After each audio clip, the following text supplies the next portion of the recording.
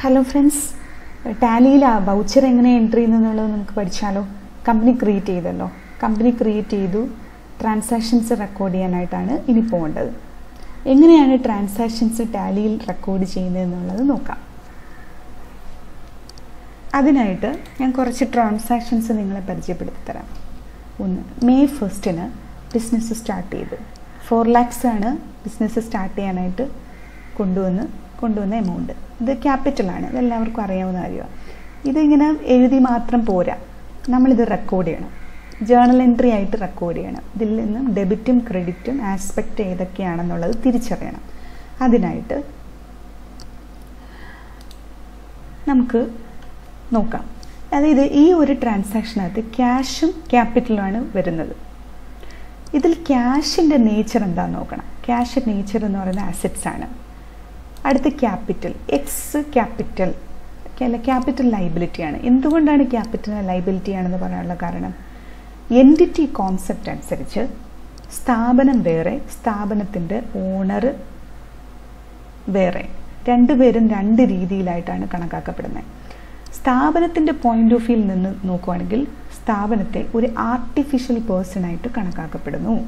സ്ഥാപനത്തിലോട്ട് cash invest ചെയ്യുമ്പോൾ ബിസിനസ്സിനെ സംബന്ധിച്ചിടത്തോളം ആ പണം പ്രൊപ്പറേറ്റർക്ക് ഇൻവെസ്റ്റ് ചെയ്യുന്ന ആരോ ആയിക്കോട്ടെ, പ്രൊപ്പറേറ്റർ ആവാം, പാർട്ട്ണർ ആവാം, ആരോ ആയിക്കോട്ടെ, അവർക്ക് തിരിച്ച് അത് കൊടുക്കേണ്ടതാണ് എന്നുള്ളൊരു പോയിന്റ് ഓഫ് വ്യൂവിൽ, ബിസിനസ്സിൻ്റെ പോയിന്റ് ഓഫ് വ്യൂവിൽ ക്യാപിറ്റലിനെ ലൈബിലിറ്റി ആയിട്ട് കൺസിഡർ ചെയ്യുന്നു. അതാണ് ഇവിടെ ക്യാപിറ്റൽ ലൈബിലിറ്റി ആയിട്ട് പറയാനുള്ള കാരണം. ഇനി അടുത്തത്, അപ്പോൾ നമുക്ക് ക്യാഷും കിട്ടി, ക്യാപിറ്റലും കിട്ടി. ഇനി ഇതിനകത്ത് ഡെബിറ്റ് ചെയ്യേണ്ട എന്തിനെയാണ്, ക്രെഡിറ്റ് ചെയ്യേണ്ട എന്തിനാണെന്നുള്ളതാണ് മനസ്സിലാക്കേണ്ടത്. ഒരു ട്രാൻസാക്ഷനകത്ത് 2 ആസ്പെക്റ്റേ വരത്തുള്ളൂ. ഒന്ന് receiving aspect, 2 giving aspect. Debit അല്ലെങ്കിൽ ക്രെഡിറ്റ്. ഇത് ഡെബിറ്റ് ചെയ്യേണ്ട നിയമം നമ്മൾ മനസ്സിലാക്കിയിരിക്കണം. 3 ടൈപ്പ് അക്കൗണ്ടാണ് കഴിഞ്ഞ ഇതിൽ പരിചയപ്പെട്ടത്. ഒന്നുകൂടെ പറയാം. Real, personal, nominal. റിയൽ എന്ന് പറഞ്ഞാൽ അസറ്റ്സ് എല്ലാം റിയൽ അക്കൗണ്ടിൽ ഉൾപ്പെടും. അസറ്റ്സ്, അപ്പോൾ റിയൽ അക്കൗണ്ടിൽ വരുന്ന എല്ലാം അസറ്റ്സ് ആണ്. അസറ്റ്സ് എന്ന് പറഞ്ഞാൽ which are converted in to cash, ക്യാഷായിട്ട് convert ചെയ്യുന്ന എല്ലാ അസറ്റ്സ് ആണ്. അപ്പോൾ റിയൽ അക്കൗണ്ടിൻ്റെ റൂൾ പ്രകാരം അസറ്റ് വരുന്നു എന്നുണ്ടെങ്കിൽ ഡെബിറ്റ് ചെയ്യുക. എന്ന് പറഞ്ഞാൽ അസറ്റ്സിൻ്റെ നോർമൽ ബാലൻസ് എപ്പോഴും ഡെബിറ്റ് ആയിരിക്കും. എന്ന് വെച്ചാൽ അസറ്റ്സ് ബിസിനസ്സിനകത്തോട്ട് വരും തോറും അസറ്റ്സ് കൂടി വരുവാണ്. അപ്പോൾ അസറ്റ്സ് ഇൻക്രീസ് ചെയ്യും തോറും അസറ്റ്സിൻ്റെ ബാലൻസ് ഡെബിറ്റ് കൂടിക്കൊണ്ടേയിരിക്കുന്നു.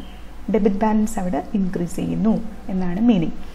ഇനി ആ ഒരു മീനിങ് തന്നെയാണ് റിയൽ അക്കൗണ്ട് എന്ന് പറയുന്ന റൂളിലൂടെ അത് അപ്ലൈ ചെയ്യുന്ന. Debit what comes in, credit what goes out. Cash അല്ലെങ്കിൽ അസറ്റ്സ് പുറത്തോട്ട് ബിസിനസ്സിൽ നിന്ന് പുറത്തു പോവുകയാണെങ്കിൽ ക്രെഡിറ്റ് ചെയ്യുക. അസറ്റ്സ് ബിസിനസ്സിലേക്ക് വരികയാണെങ്കിൽ ഡെബിറ്റ് ചെയ്യുക. ഇപ്പം നമ്മൾ എപ്പോഴും ബിസിനസ്സിൻ്റെ പോയിന്റ് ഓഫ് വ്യൂവിൽ നിന്ന് വേണം ചിന്തിക്കാൻ. അപ്പം ഇവിടുത്തെ ബിസിനസ്, ഇവിടുത്തെ കമ്പനി എന്ന് പറഞ്ഞാൽ XYZ കമ്പനി.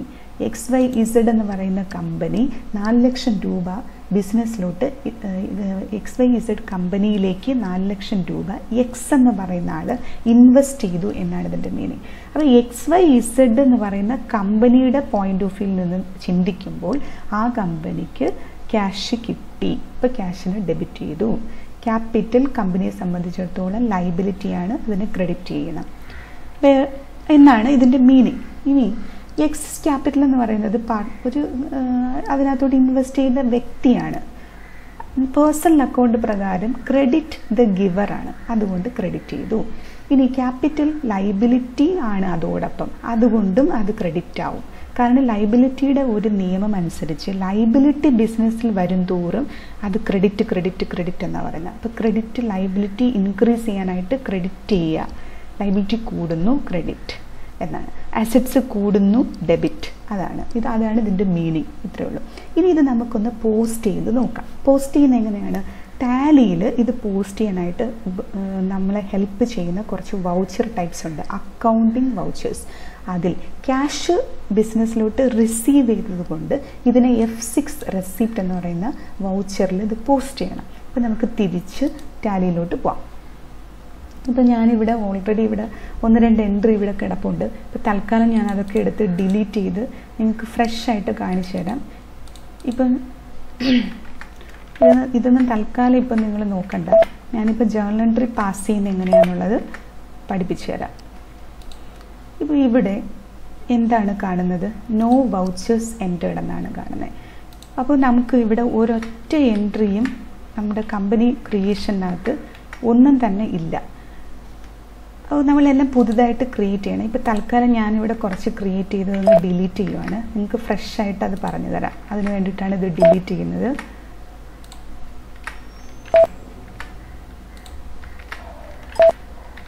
ഇവിടെ എന്താണെന്ന് വെച്ചാൽ എങ്ങനെയാണ് ഒരു എൻട്രി പാസ് ചെയ്യുന്നതെന്ന് നോക്കാം. എൻട്രി പാസ് ചെയ്യുന്നതെന്ന് പറഞ്ഞാൽ അക്കൗണ്ടിങ് വൗച്ചറിൽ പോയിട്ട് നമ്മൾ ഇവിടെ ശ്രദ്ധിക്കേണ്ടത് എന്താണ്? ഇവിടെ ആദ്യം എന്താണ് ഇൻവെസ്റ്റ് ചെയ്തത്? ബിസിനസ് സ്റ്റാർട്ട് ചെയ്യുവാണ്. ബിസിനസ് സ്റ്റാർട്ട് ചെയ്യാനായിട്ട് 4 lakhs rupees ക്യാഷ് ഇൻവെസ്റ്റ് ചെയ്തു എന്ന് പറയുമ്പോൾ അത് F6 റെസിപ്റ്റ് അക്കൗണ്ടിങ് വൗച്ചർ എടുക്കുക. അക്കൗണ്ടിങ് വൗച്ചർ എടുക്കുന്ന ഒന്നുകൂടെ പറയാം. ഇത് ഗേറ്റ് വേ ഓഫ് ടാലിയിൽ നിന്നും ആദ്യം കമ്പനി സെലക്ട് ചെയ്തു. ഫസ്റ്റ് ഒരു കമ്പനി ഒരൊറ്റ ട്രാൻസാക്ഷൻസ് ഇതിനകത്തില്ല. നമ്മൾ ആദ്യമായിട്ട് കമ്പനി സെലക്ട് ചെയ്തു, ട്രാൻസാക്ഷൻസ് എൻ്റർ ചെയ്യാനായിട്ട് പോവുകയാണ്. ഇപ്പോൾ ഇവിടെ മുതൽ നിങ്ങൾ ശ്രദ്ധിക്കുക, ട്രാൻസാക്ഷൻസ് അക്കൗണ്ടിങ് വൗച്ചർ എടുക്കുക. അക്കൗണ്ടിങ് വൗച്ചർ എടുത്തിട്ട് F6 റെസിപ്റ്റ് എടുക്കുക. ഇനി അടുത്ത് ശ്രദ്ധിക്കേണ്ട കാര്യം, എന്നാണ് ബിസിനസ്സിലോട്ട് എമൗണ്ട് ഇൻവെസ്റ്റ് ചെയ്തത്? May 1 ഇപ്പം 4 ലക്ഷം രൂപ കൊണ്ടുവന്ന് ബിസിനസ്സിൽ ഇൻവെസ്റ്റ് ചെയ്തു. ഇപ്പം May 1 ഇവിടെ ഡേറ്റ് May 1 എന്ന് കിടപ്പുണ്ട്. ഇല്ലെങ്കിൽ F2 ഇട്ട് ഡേറ്റ് ചേഞ്ച് ചെയ്യുക. ഇത്രയേ ഉള്ളൂ. ഇനി ഇവിടെ റെസിപ്റ്റ് എടുക്കുമ്പോൾ ഇവിടെ ആദ്യം കിടക്കുന്ന ക്രെഡിറ്റ് ആണ്. നമ്മൾ ആദ്യം ഇവിടെ നമ്മുടെ ജേർണൽ എൻട്രി ഫോം ചെയ്തേക്കുന്ന ഡെബിറ്റ്, ആദ്യം എഴുതുന്ന ഡെബിറ്റും പിന്നീടാണ് ക്രെഡിറ്റ് താഴെയാണ് എഴുതുന്നത്. പക്ഷെ ഇവിടെ ടാലിയിൽ വരുമ്പോൾ റെസിപ്റ്റ് സൈഡിൽ ക്രെഡിറ്റ് ആയിരിക്കും ആദ്യം കിടക്കുന്നത്. അതുകൊണ്ട് ക്രെഡിറ്റ് ഐറ്റം ആദ്യം എന്താണെന്ന് വെച്ചാൽ അതങ്ങ് എഴുതുക. ക്രെഡിറ്റ് ചെയ്യേണ്ടത് എന്തിനെയാണ്? എക്സ് ക്യാപിറ്റലിനെയാണ് ക്രെഡിറ്റ് ചെയ്യേണ്ടത്. അപ്പം ഞാനിവിടെ എക്സ് ക്യാപിറ്റൽ ഇവിടെ ഇല്ല. ഇവിടെ ടൈപ്പ് ചെയ്ത് നോക്കിയിട്ടൊന്നും നമുക്ക് ക്യാപിറ്റലൊന്നും വരില്ല. അപ്പോൾ ഇതിനെ സപ്പോർട്ട് ചെയ്യാനായിട്ട് ഈ എക്സ് ക്യാപിറ്റൽ എന്ന് പറയുന്നതിനെ ക്രിയേറ്റ് ചെയ്തെടുക്കണം. അതിനെയാണ് ലെഡ്ജർ എന്ന് പറയുന്നത്. അപ്പം നമുക്ക് ലെഡ്ജറിലോട്ട് പോവാം. ഇത് ക്വിറ്റ് ചെയ്യുക, ക്ലോസ് ചെയ്തിട്ട് മാസ്റ്റേഴ്സിൽ പോയിട്ട് അക്കൗണ്ട്സ് ഇൻഫോ എടുക്കുക. അതിൽ ലെഡ്ജർ ഇതേ കിടപ്പുണ്ട്. ഇതിൽ ക്രിയേറ്റ് എടുക്കുക, സിംഗിൾ ലെഡ്ജർ. ഇപ്പോൾ ക്യാപിറ്റൽ മാത്രമല്ലേ ഉള്ളൂ, ക്രിയേറ്റ് എടുക്കുക. എടുത്തിട്ട് എക്സ് ക്യാപിറ്റൽ എന്ന് കൊടുത്തു. ഏലിയാസ് എന്ന് പറഞ്ഞാൽ അബ്രിവിയേഷനാണ്, വേണമെങ്കിൽ കൊടുത്താൽ മതി. ഇനി അണ്ടർ ക്യാപിറ്റൽ അക്കൗണ്ട്. ശരിക്കും ക്യാപിറ്റലിൻ്റെ നേച്ചർ എന്താണ്? ലൈബിലിറ്റിയാണ്. ഞാൻ പറഞ്ഞു, സ്ഥാപനത്തെ സംബന്ധിച്ചിടത്തോളം അത് ലൈബിലിറ്റിയാണ്. പാർട്ട്ണർക്ക് അല്ലെങ്കിൽ ഇൻവെസ്റ്റ് ചെയ്യുന്ന വ്യക്തിക്ക് തിരിച്ചു കൊടുക്കേണ്ടതാണ് എന്നുള്ള കോൺസെപ്റ്റ് ഞാൻ ഓൾറെഡി പറഞ്ഞു കഴിഞ്ഞു. പക്ഷേ ഇവിടെ ലൈബിലിറ്റി ആണെന്നുള്ളത് ഇവിടെ കൊടുക്കണ്ട. കാരണം ഇവിടെ സൈഡിൽ ലിസ്റ്റ് ഓഫ് ഗ്രൂപ്പ്സ് ഉണ്ട്. ലിസ്റ്റ് ഓഫ് ഗ്രൂപ്പ്സ് എന്ന് പറഞ്ഞാൽ മെയിനായിട്ടുള്ള അക്കൗണ്ടിങ് ഹെഡ്സ് ആണ് ഈ പറഞ്ഞിരിക്കുന്നത്. ഇത് ഏകദേശം ഒരു 10-30ഓളം ഉണ്ട്. ടാലി എന്ന് പ്രീ ഡിഫൈൻഡ് ആയിട്ട് കൊടുത്തിരിക്കുന്ന ഗ്രൂപ്പാണ്. ഇത് ഏത് ടൈപ്പ് കമ്പനി, ഏത് ടൈപ്പ് നേച്ചർ ഓഫ് ഓർഗനൈസേഷൻ ആണോ നമ്മൾ ഡീൽ ചെയ്യുന്നത്, അത് ടാലിയിലാണ് വർക്ക് ചെയ്യുന്നതെങ്കിൽ ഇത് ഓട്ടോമാറ്റിക്കായിട്ട് ഇത്രയും പ്രീ ഡിഫൈൻഡ് ആയിട്ട് ആ ഗ്രൂപ്പ് അവിടെ കാണും. ഇത് നമ്മളെ ലെഡ്ജർ ചെയ്യാനായിട്ട് സപ്പോർട്ട് ചെയ്യാനാണ് ഇങ്ങനെ തന്നിരിക്കുന്നത്. ഈ ഒരു ലെഡ്ജർ ക്രിയേഷൻ കൊടുത്തു കഴിഞ്ഞാൽ ഇതിനകത്തുനിന്ന് വേണം നമ്മൾ ഇതിൻ്റെ നേച്ചർ എന്താണെന്നുള്ള സെലക്ട് ചെയ്യേണ്ടത്. ഇപ്പം ക്യാപിറ്റൽ ശരിക്കും നേച്ചർ ലൈബിലിറ്റിയാണ്. പക്ഷേ ക്യാപിറ്റൽ എന്ന് പറയുന്ന അക്കൗണ്ട് തന്നെ ഇവിടെ ഉണ്ട്, ഗ്രൂപ്പിനകത്തുണ്ട്. അപ്പോൾ നമ്മളിത് സെലക്ട് ചെയ്യാം. ഇത്രയേ ഉള്ളൂ സംഭവം. ഇത് സെലക്ട് ചെയ്തിട്ട് ഇതിനെ അക്സെപ്റ്റ് ചെയ്യുന്നത് എൻ്റർ കീ പ്രസ് ചെയ്തുകൊണ്ട് വന്ന് അക്സെപ്റ്റ് എന്ന് കൊടുക്കുക. ഇത്രയേ ഉള്ളൂ. ഇനി ഇതിനങ്ങ് ക്വിറ്റ് ചെയ്യാം. ക്വിറ്റ് ചെയ്തിട്ട് തിരിച്ച് നമുക്ക് അക്കൗണ്ടിങ് വൗച്ചേഴ്സിൽ വരാൻ, ട്രാൻസാക്ഷൻസ് അക്കൗണ്ടിങ് വൗച്ചേഴ്സിൽ വരുമ്പോൾ ഇവിടെ ക്രെഡിറ്റ് സൈഡിൽ എക്സ് ക്യാപിറ്റൽ കാണുന്നു. ഇപ്പോൾ ഇവിടെ കണ്ടോ, ഇവിടെ ഇപ്പോൾ ലിസ്റ്റ് ഓഫ് ലെഡ്ജർ വന്നു എക്സ് ക്യാപിറ്റൽ. അപ്പോൾ എന്താണ് ഇതിൽ നിന്ന് മീൻ ചെയ്യേണ്ടത്? നമുക്കൊരു വൗച്ചർ ചെയ്യണമെങ്കിൽ സപ്പോർട്ട് ചെയ്യാനായിട്ട് ലെഡ്ജർ ഉണ്ടാവണം എന്നാണ് ഇതിൻ്റെ മീനിങ്. ഇപ്പോൾ നമുക്ക് എക്സ് ക്യാപിറ്റൽ സെലക്ട് ചെയ്യാം. എക്സ് ക്യാപിറ്റൽ സെലക്ട് ചെയ്തിട്ട് ഈ 4 lakhs rupees ഇവിടെ ടൈപ്പ് ചെയ്ത് കൊടുക്കാം. ഇനി അടുത്ത് ഡെബിറ്റ് വന്നു. ഡെബിറ്റ് ചെയ്യേണ്ട എന്തിനാണ്? നമ്മൾ ഓൾറെഡി കണ്ടു, ക്യാഷാണ് കൊണ്ടുവന്നത്. ക്യാഷ് വരുവാണ് ബിസിനസ്സിലോട്ട്, ഡെബിറ്റ് ചെയ്യുക. ഇപ്പോൾ ക്യാഷിനെ ഡെബിറ്റ് ചെയ്തു. അപ്പോൾ ഇവിടെ ക്യാഷിൻ്റെ താഴെ കറണ്ട് ബാലൻസ് 4 lakhs വന്നു. അതിന് ഈക്വലൻ്റ് ആയിട്ടൊരു ലൈബിലിറ്റി ഉണ്ടായി. അപ്പോൾ ഒരേ സമയം അസറ്റ്സും ലൈബിലിറ്റിയും ബിസിനസ്സിൽ എറൈസ് ചെയ്യുക എന്നാണ് ഇതിൻ്റെ മീനിങ്. ഇതെപ്പോഴും ഈക്വലായിട്ടേ ഇരിക്കത്തുള്ളൂ, ക്യാഷും അസറ്റ്സും ലൈബിലിറ്റി. ഇതാണ് നമ്മുടെ ഫസ്റ്റ് ട്രാൻസാക്ഷൻസ് പാസ് ചെയ്യുന്നത്. ഒരുപാട് ചിന്തിക്കേണ്ട, ഇത്രയും ചിന്തിക്കുക. ഒരു അസറ്റ് വരുവാണെങ്കിൽ ഡെബിറ്റ് ചെയ്യുക, അസറ്റ് കയ്യിൽ നിന്ന് പോവുകയാണെങ്കിൽ ക്രെഡിറ്റ് ചെയ്യുക എന്നുള്ളതാണ് ഇവിടെ ഒരു റൂള്, റിയൽ. ഇനി ഇവിടെ ക്യാപിറ്റൽ ലൈബിലിറ്റിയാണ്. പ്രത്യേകിച്ച് എക്സ് ക്യാപിറ്റൽ എന്ന് പറയുന്നുണ്ട്. പേഴ്സണൽ അക്കൗണ്ട് പ്രകാരം ഇത് ഗിവറാണ്, അതുകൊണ്ട് ക്രെഡിറ്റ് ചെയ്ത്. ഇനി സ്വാഭാവികമായിട്ട് നോർമൽ ഒരു ബാലൻസ്, ഒരു അക്കൗണ്ടിൻ്റെ ബാലൻസ്, അതായത് ലൈബിലിറ്റിയുടെ ബാലൻസ് എന്ന് പറയുന്നത് ക്രെഡിറ്റ് ആയിരിക്കും. ക്യാപിറ്റൽ ലൈബിലിറ്റിയാണ്, അതുകൊണ്ട് അതിന് ക്രെഡിറ്റ് ബാലൻസ് എന്ന് വെച്ചാൽ ഒരു സ്ഥാപനത്തെ സംബന്ധിച്ചിടത്തോളം ഇൻക്രീസ് ചെയ്യുവാണ്. ലൈബിലിറ്റി കൂടുക എന്ന് പറഞ്ഞാൽ ലൈബിലിറ്റിയെ ക്രെഡിറ്റ് ചെയ്ത് കൊണ്ടുവരിക. അപ്പോൾ ഇൻക്രീസ്. ഇനി അസറ്റ്സിൻ്റെ നോർമൽ ബാലൻസ് ഡെബിറ്റ് ചെയ്യാനുള്ള കാരണം അസറ്റ്സ് വരുംതോറും അത് ഡെബിറ്റ് ബാലൻസ് കൂടി വരിക എന്നാണ് ഇതിൻ്റെ മീനിങ്. ഇത് നമ്മൾ കൊടുത്തു.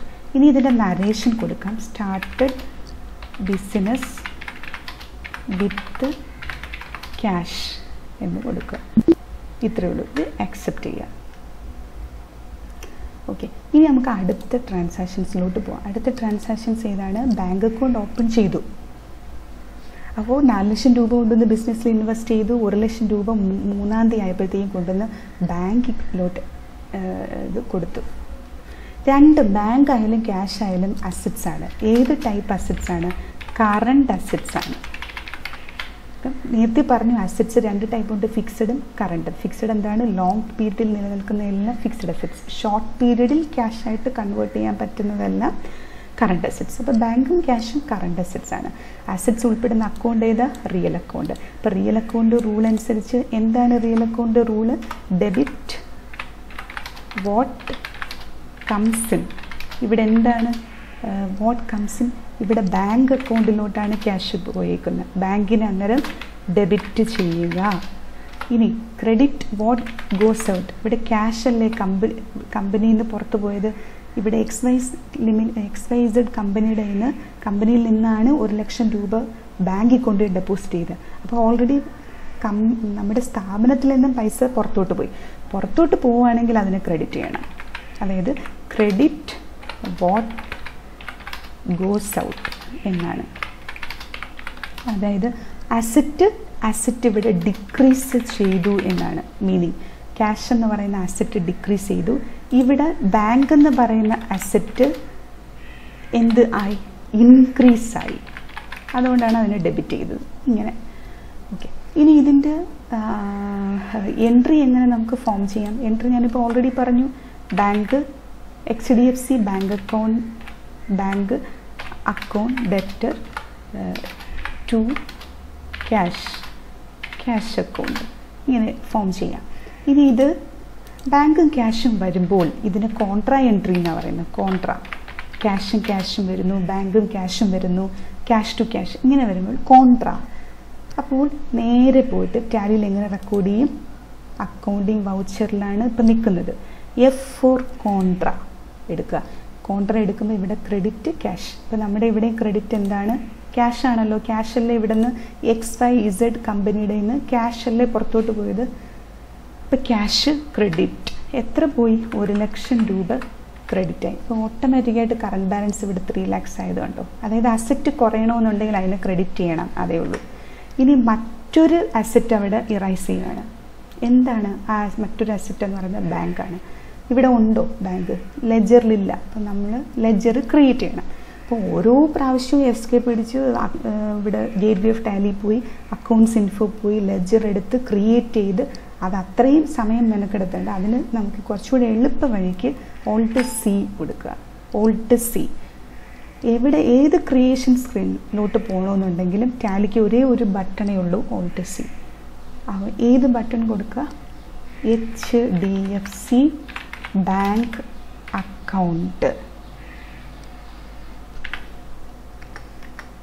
ബാങ്ക്